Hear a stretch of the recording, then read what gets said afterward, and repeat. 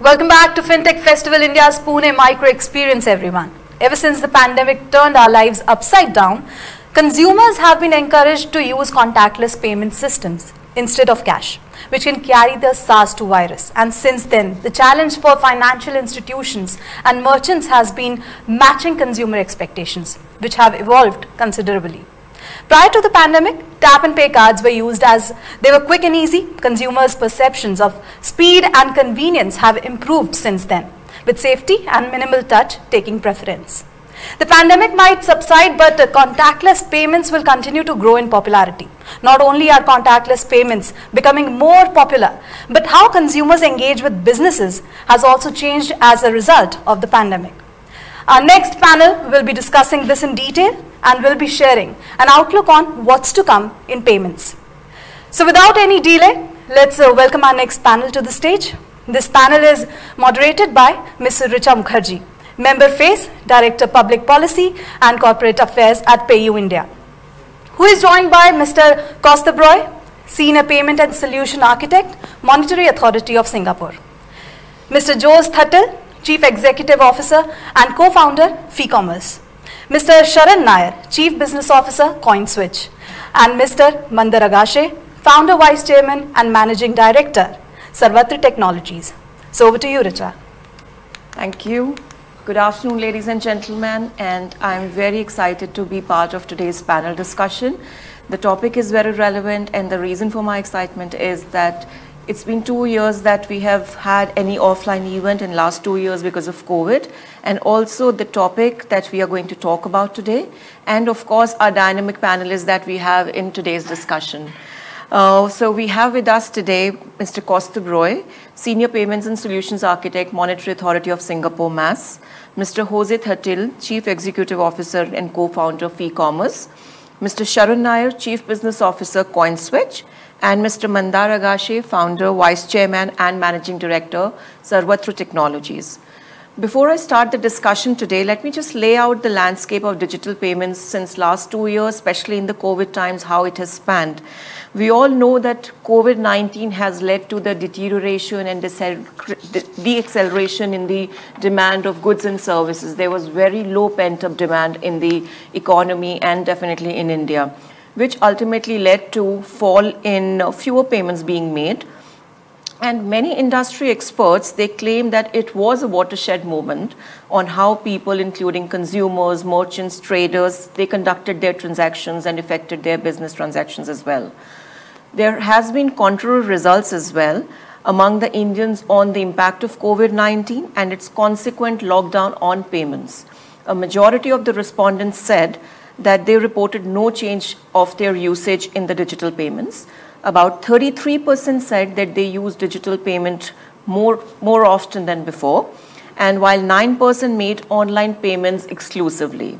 The priority on digital payments have been on a couple of points. First being convenience, that you can process the payments anytime, anywhere, especially when lockdown and social distancing norms were a prevalent thing.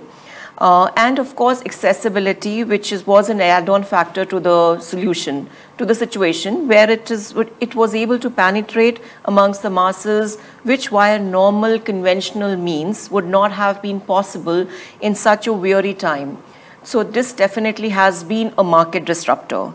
Taking a cue from this, the industry players from digital payments, they took the opportunity of scaling their business and innovating with different products and services, be it new age fintech models, be it alternate lending models, buy now pay later models, which saw phenomenal returns. And of course, then we had crypto revolution, and of course, the means of making accessible the UPI products to many customers as much as possible. With this, I turn over to my panelists for discussion today and start by asking a common question to all of them in terms of how they have seen the payments evolving, especially in the COVID times. I request all the panelists to please keep their responses under 2 minutes for the sake of time. So I'll start with Sharan. Sharan, what do you think, is COVID-19 the ultimate disruptor in the payments industry? I certainly think it is. For one, it has acted as a catalyst, right, for the kind of digital payment that we see today. And I think as a country, we've been ripe enough to get into that ecosystem because we had this very robust UPI system in place. The cost of our data in India is dramatically lesser than anywhere else in the world, and you have low-cost mobile devices that let you make these payments penetrated into Tier 2 and Tier 3 cities. But because I come from the crypto industry, one aspect that I have also seen develop, not necessarily just because of COVID, was how central banks across the world started talking about CBDCs and what that could do in terms of ushering in the new era of digital payments, right? Because during this whole pandemic situation, a lot of funds had to be earmarked for specific purposes, and the problem always remained as to how do you ensure that proper distribution of that happens and it reaches the exact beneficiary. And I believe that with the kind of thought process that's going around with CBDCs across central banks, the idea that a programmable money which can be earmarked for a specific purpose and cannot be used for purpose B is something that's been a landmark change during this COVID times. Thank you, Sharan. I'll ask the same question to Kaustab. Do you want me to repeat that? No, I think I got the question, Richa, and thank you very much, and good afternoon to all of you. And Sharan, you brought up a very, very valid, important question as well, but I just want to kind of address this in a much more macro state. I want to go back a little bit and say that every time there's a payment disruption which happened in the history, be it of cash or credit, or the first use of the plastic money, or the invention of the ATM, to currently the blockchain which we are looking at, they all help payment to be much more faster and more efficient. What I felt most importantly for this particular disruption of the COVID-19 is it is a disruption of the last mile barrier of the payment digitization. What we always had, if I have to look at the payment journey for the last few years to a decade, we can break it up into a pre-pandemic and a during pandemic kind of thing.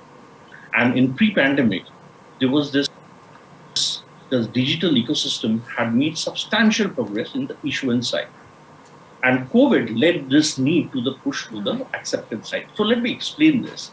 When I'm saying the issuance side, the most of this economy had, by that time, be it developed or emerging, had some state of readiness, which is your supply side, which is like the credit cards, debit cards, wallets, QR codes, payment infrastructure like the faster payment system, proxy-based systems. They were all ready. The only thing which was lacking at that time was the acceptance side, where this high cost barrier which was there, which is your interchange fee, inertia of the merchants to move into digital, even the consumer, because of the high cost of the digital. So the cash remained the king for the B2C kind of a payment, and for B2B, the checks remained the same.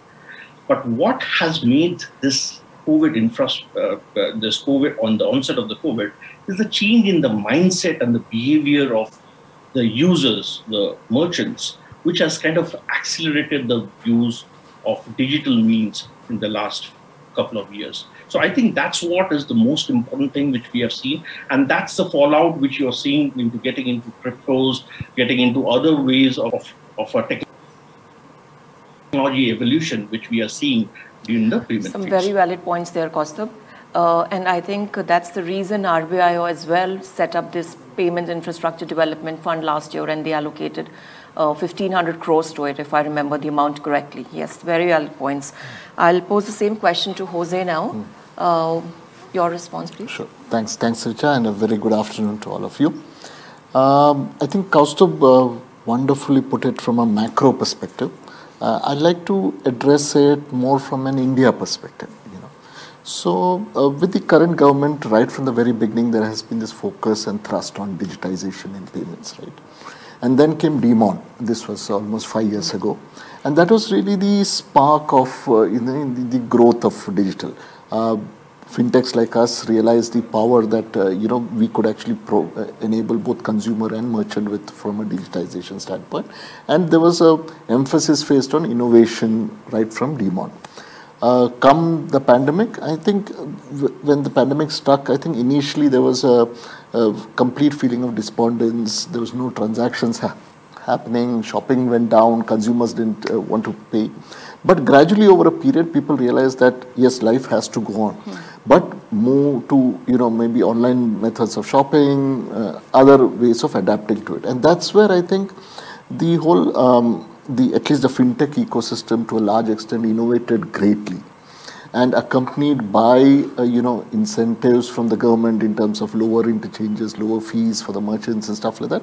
I think it became like the tipping point in the sense from a growth perspective. The other thing is also what we have seen is in the pandemic era, payments and payment solutions are no longer a commodity. Because they realize that there are wide use cases out there which still has a lot of friction. So therefore, can we actually cater solutions to these specific use cases? So like, for example, in the pandemic, there was doorstep delivery which happened. You couldn't go to your grocery store. So now is a payment at a doorstep similar to what happens online or in store? No. So there were solutions designed for. So you have dime a dozen examples for that. So I think one is, as Kaustab said, acceptance became easier, far easier. Second is solutions started getting catered to specific large use cases, whereas initially the thought was it's like a one size fits all, which sort of changed. Sure, thanks. Mandar, your views, please. During this lockdown, few of the critical institutions which were open, like hospitals and medical shops, banks were also open. Yes. So banks were continuously working because during all lockdown, there's no lockdown in banks. So what we did was we gave different platforms to these banks, because unless the bank is on a digital platform, their customers cannot come on the platform. Yes. And what we saw is that the bankers realized the value of bringing their customers onto digital platform, because they knew they will not be coming to the branch, yet they had to service it. They were open, and for everyone, seeing their bank account and doing digital transactions was critical in that whole period. And so in this lockdown, I think the government and the banks have played a very critical role of keeping things stable. So that was an important part. And as banks went digital and they allowed their customers to go digital, on the other side, the fintechs and their investors were ready for the acquiring infrastructure. So I think India has done phenomenally well in this lockdown, and everyone has contributed to making the life of common man as smooth as possible, whether it's urban or even rural, with products like Aadhaar-enabled payment system by NPCI. So UPI did amazing in the urban, AEPS did amazing in rural, where people had gone without any, suddenly they had found themselves living back in their villages and no access to any form of digital thing. And they could go to a business correspondent just using their Aadhaar, withdraw cash. And that gave them the confidence to stay alive, Yes. These small things do matter. And that's what I think everyone in India has really shown, that we are really a technology superpower. Sure. So as we understand, there have been several triggers since the demonetization started. And not only that, especially in last 2-3 years, all-round players, whether on the payment side, on the acceptance side, even the government and the regulators, they play their own part in creating the digital payments as we stand today. And we can just hope that they'll scale up from here. Moving on to my next question, and I'll pose this to Jose. What has been the response from the industry player to this sudden and forced change?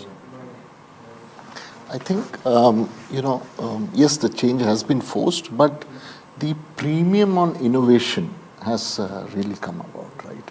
So, as I said, given that the whole pandemic threw up some never heard before use cases, never the scale at which it never happened. So, just to give a very, very simple example, and so we talk about home delivery, right? Yeah. And then even if you were to go to metros in India or other places, the delivery boy was not allowed to come up to your residence. Yes. So he had to leave something at the gate and go. Yeah. But then he always had a challenge that his network would possibly be there. He would have a bad network area. So even if you were to pay digitally, how would the boy actually realize that you've made a payment? Because you're paying from your home and he's at the gate.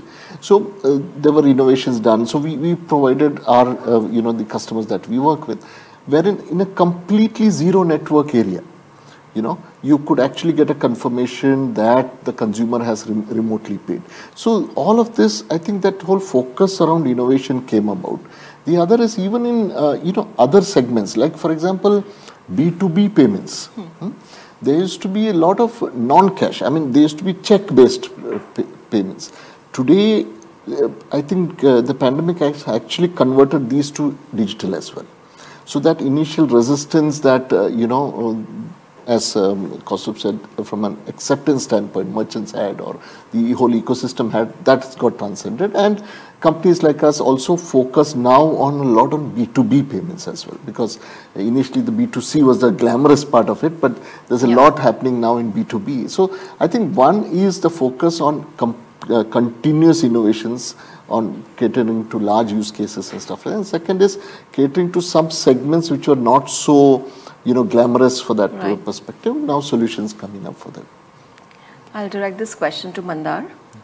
So I think the biggest challenge that was faced by probably all companies was overnight everyone had to work from home. Yep. So going to work from home model from being in a situation where every problem you could solve by coming together in a one meeting room, and suddenly you are not able to meet your customers, you are not able to meet your teams, and yet you had to grow your performance twice or thrice.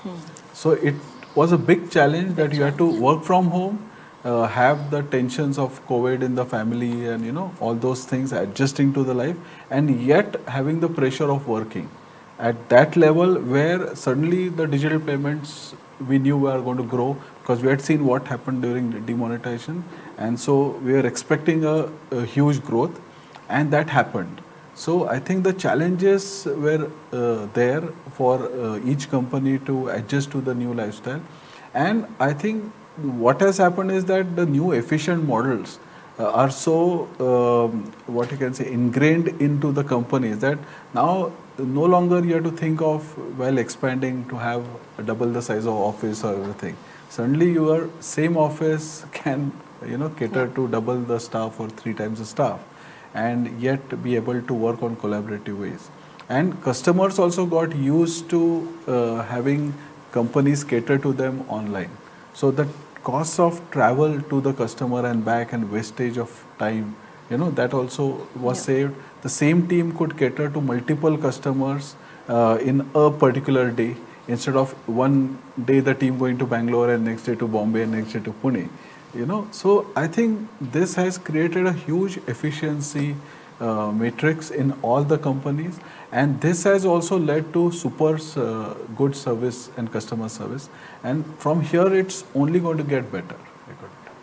Yeah, I feel so too, that within the payments ecosystem, I really feel that with the COVID, the payment ecosystem rose up to the challenge, and we worked on the efficiency, and the efficiency was brought out to the fore.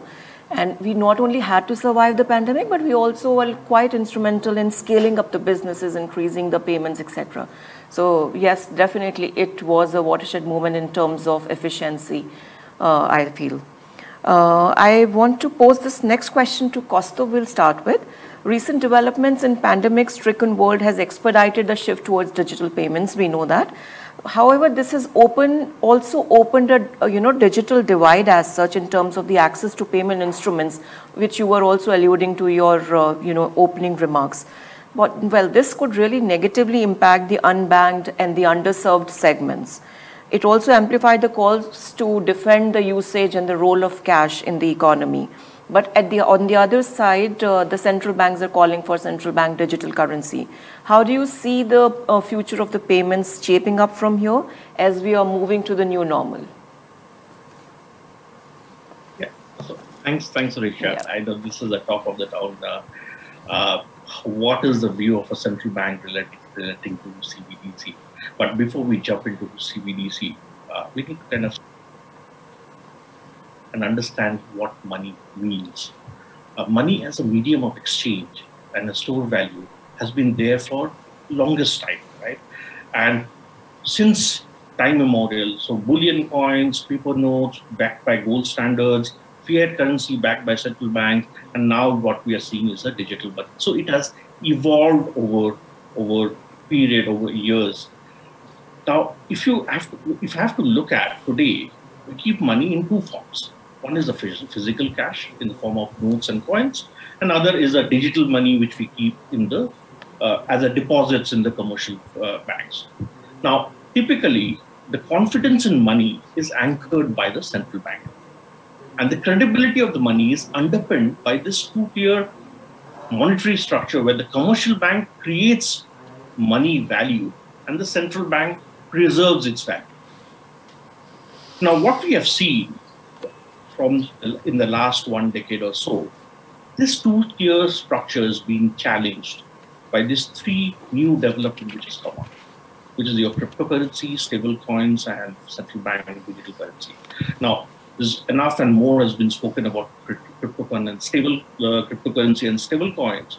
And I know Sharan is here in this call, so I'm sure I don't want to take his thunder on this. But while saying this, I must say that cryptocurrency and stablecoin is, if you look at central bank across the world, is still not considered as a money for the reasons which I mentioned earlier, right? And if I have to look at central bank digital currency, it is a direct liability of and the payment instrument issued by the central bank, right? And so the question here is, or what do you think about what is the stance of MS? I think that's the question which you are asking for.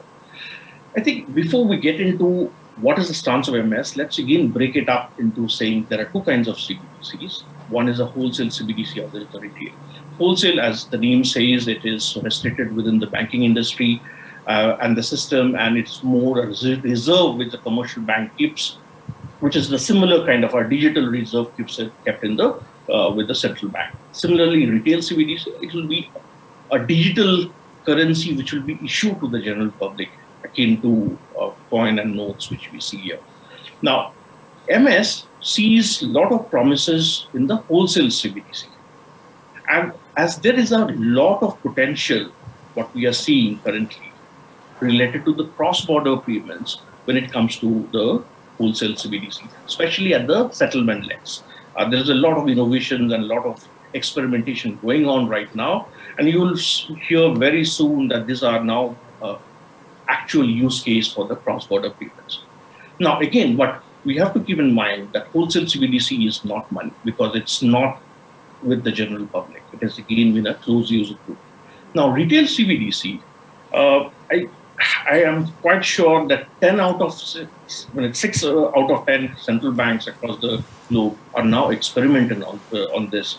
But what I think is that retail CBDC for Singapore is not urgent right now. And I just want to kind of mention that MD Ravi Menon, the head of MAS, he spoke about this in the recently concluded FinTech Festival of Singapore. And he mentioned that there is neither a strong reason for or against the retail CBDC in Singapore. And he said this because he felt that the physical cash is likely to stay for some more time with us. And hence, there is no need for a digital version of a cash right now. The second thing which he felt was that there is a lot of financial inclusion benefit which is already there in Singapore. Like most 80-90% of the population is very well backed. So there is this high portion of Singaporeans having bank account and access to the electronic payments. It doesn't make the case again for retail CBDC. And the third reason where most of the countries are going for a retail CBDC, especially the small nations, are possibility of a currency substitution by a foreign digital currency, which again is a very remote risk right now for Singapore. So keeping all these things in mind, there is no immediate monetary consideration for retail CBDC, but there is a socio-economic consideration. And what MS is also trying to do is to see that what kind of benefit and innovation can come out of this retail CBDC. And hence we are kind of embarked in projects like Project Orchid to build the technology and the infrastructure of the retail CBDC for that, so that in future we can kind of use some of these technologies and come up with a Singapore dollar, a digital dollar. Great points, Kaustab. Thank you.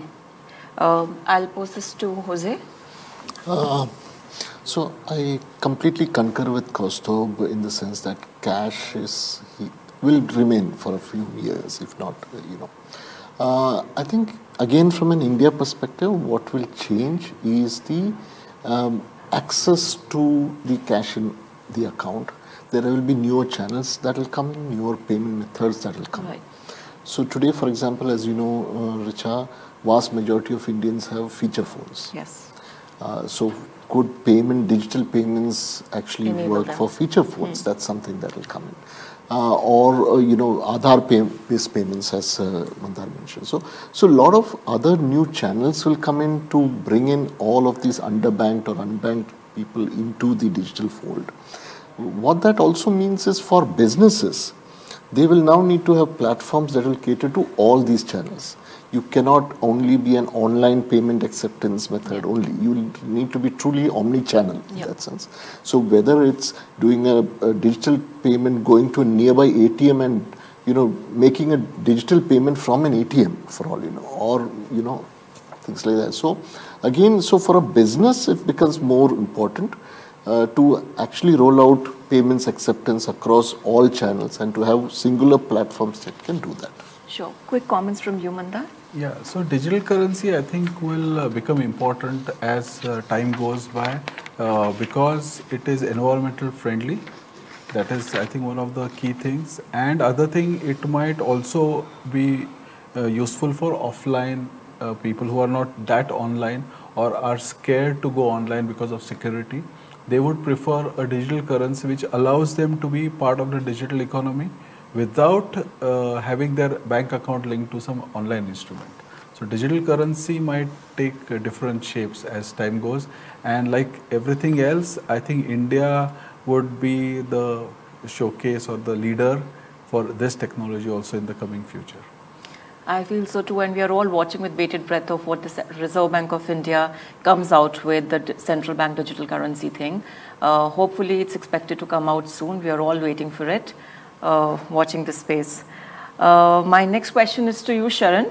How do you see the blockchain technology's role in payments, especially when it comes to cross-border payments?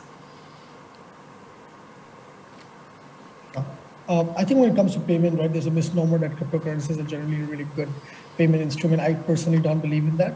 At least in a country like India, the kind of work that UPI has done is dramatically nice and faster, and I don't think the existing public blockchains serve a purpose there. However, very specifically looking at CBDCs, I think it's a remarkable thing that's coming up. And I think it's important for countries like India and for so many reasons. One, primarily, while we do talk about digital payments today, whether it's UPI, whether it's payments that you make on Paytm, but essentially there is still money, physical movement of money coming from banks to another bank. Right, so that still happens, and for whatever digital we say, try a payment which fails, and it takes another 5 days to come back to your bank account. So the confirmation and the actual value transfer is decoupled in the current digital payment system, and that is what CBDC primarily solves. You're actually making a transfer, and the actual transfer happens at the same time, right? And that's a very key part of it. That's one discussion.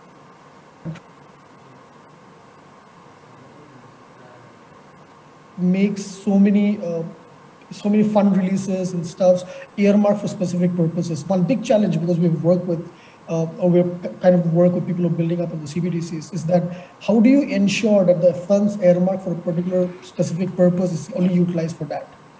How can fund issued for buying fertilizers only be used for buying fertilizers, right? And this is possible through CBDCs, because CBDCs are programmable money, which can specifically say this particular currency can only be used to buy this and nothing else. The payment will fail if you try to make a payment for anything else.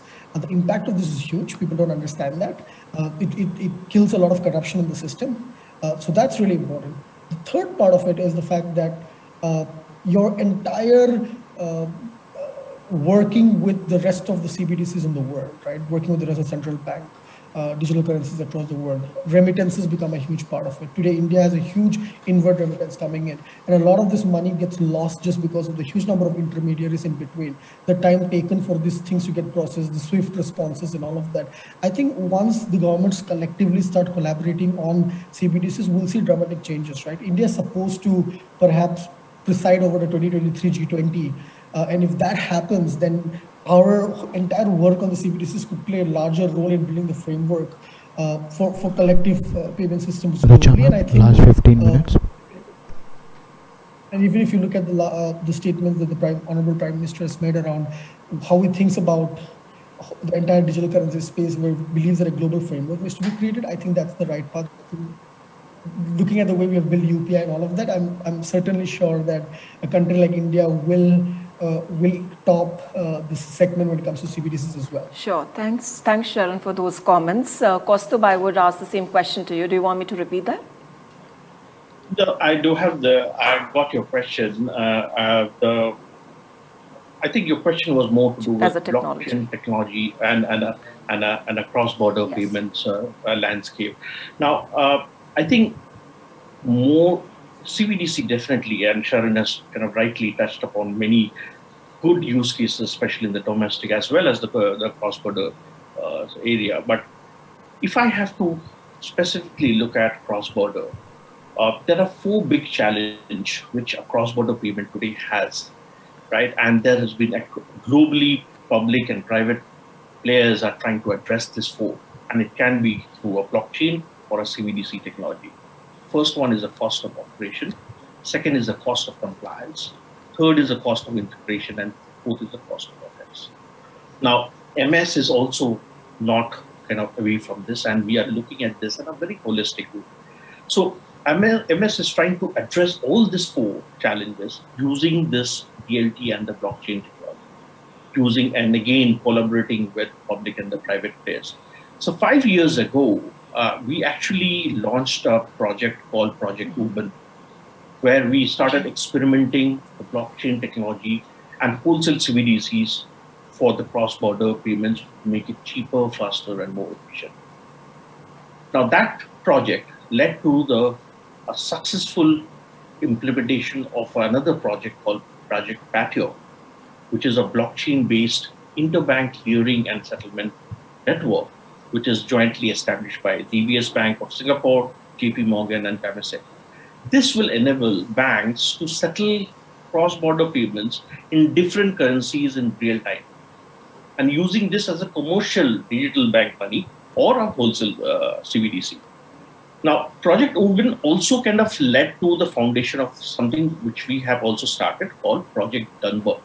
It's a blueprint for a multilateral settlement platform, which operates across the countries using wholesale CBDCs. And we are working on this with the Bank of International Settlements. Then we are working with the regulators from Australia, Malaysia, and South Africa to come up with this kind of a solution where we can use multilateral CBDCs to settle amongst the intermediaries and remove actually the intermediaries in between, right? And once this is successful, this will kind of bring down the cost of a cross-border transaction substantially, right? So this is something which we have been working on. And all these things are related to those 4 challenges which I talked about. And trying to address those 4 challenges. Yes, some very valid points there, Kaustab. And I also feel that technology which can speed up cross-border payments, processing, improve customer experience, reduce transaction costs, which you were also alluding to, and enable efficient and secure payment system is need of the hour. And blockchain technology, if it fits all of these, it has got great and good potential going forward in the fintech space. Incidentally, MeitY Ministry of IT and Technology also came out with a discussion paper on blockchain technology and especially how we can leverage that in the fintech space. So yes, looking forward to that.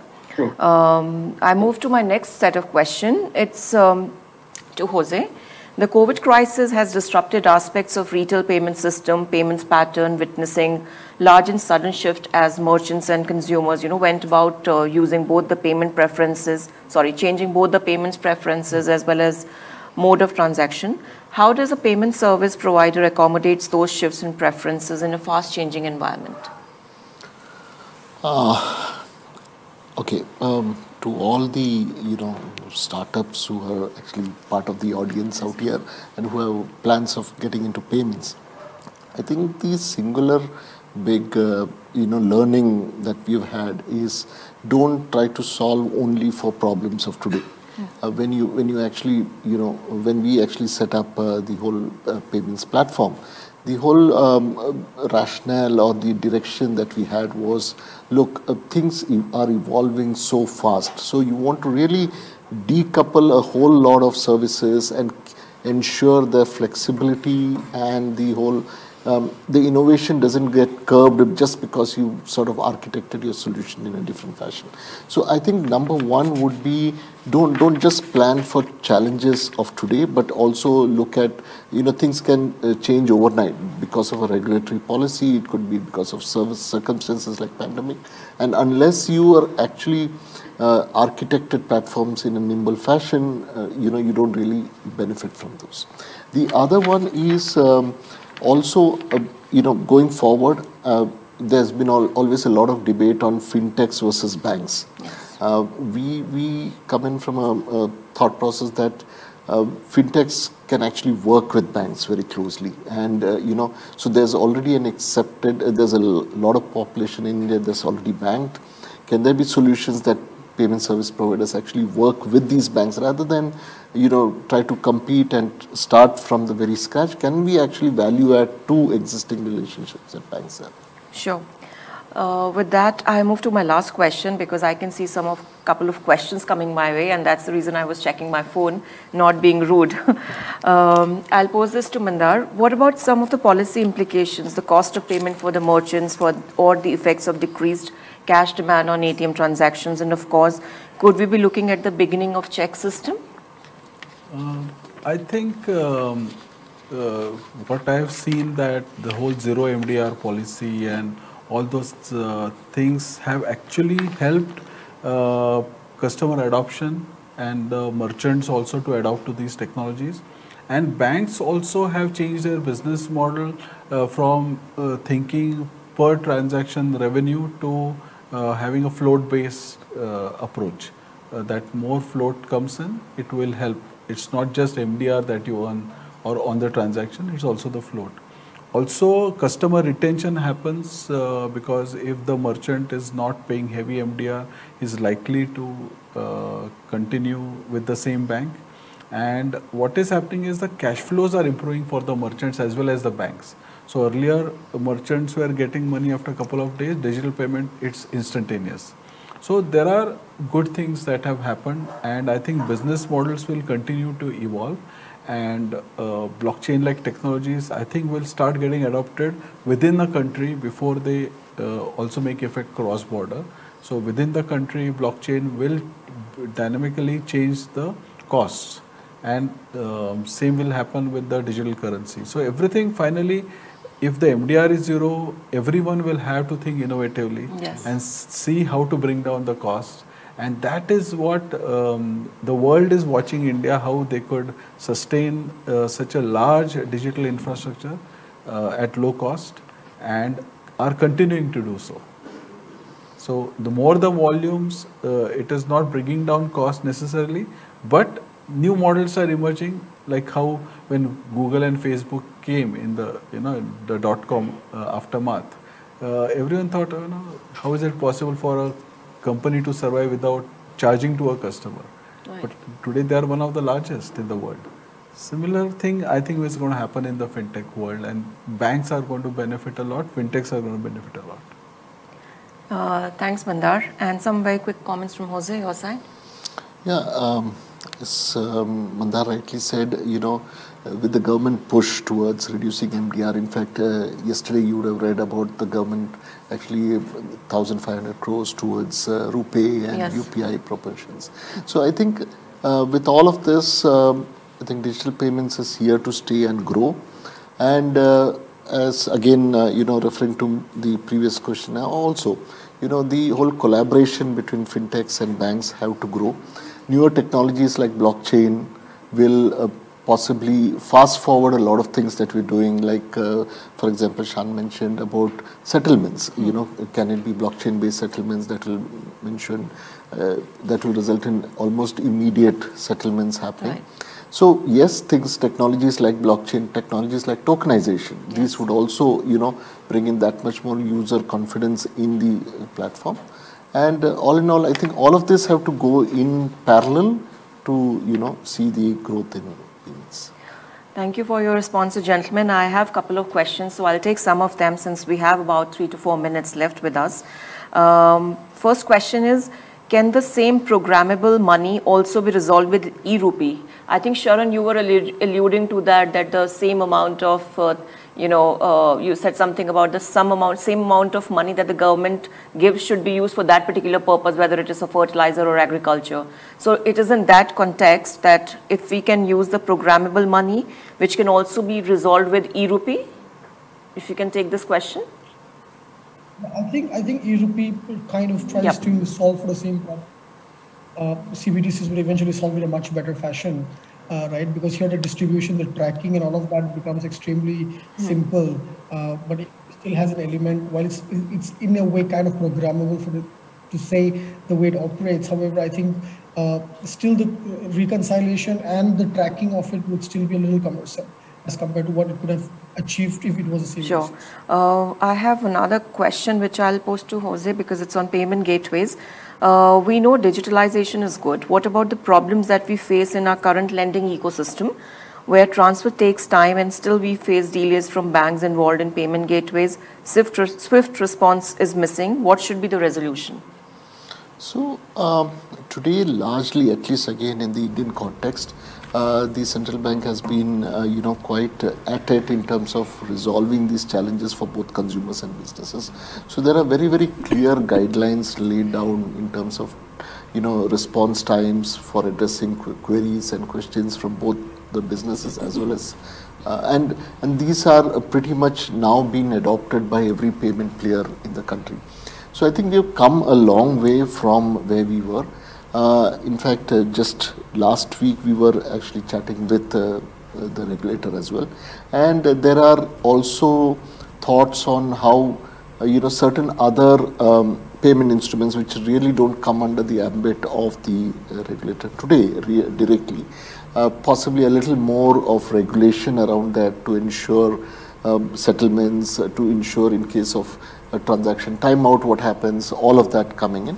So I think gradually all payment modes would get covered under this, and I think the regulator has been very, very progressive in addressing, and I think singularly that consumer experience and confidence has been one of the basic pillars in which the regulator has been moving forward.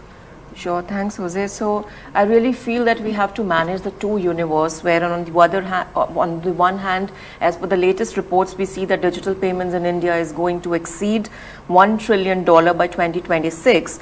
And on the other hand, we still face, many people defend the use of cash because it still remains what can be trusted, what can be touched. It's, it's still psychologically seen as a better method of payments. So I would say digital is not the end of cash per se, but rather a different format, and we need to manage to merge these two ends of the universe. I would like to thank you, FinTech Festival of India, and all my esteemed panelists for the opportunity to interact with you. Thank you very much and stay safe. What a power-packed panel and such interesting conversations. We thank everyone for joining us on this panel today. 100 रुपये में bitcoin trading possible है? Impossible लगी शर्त और हारा तो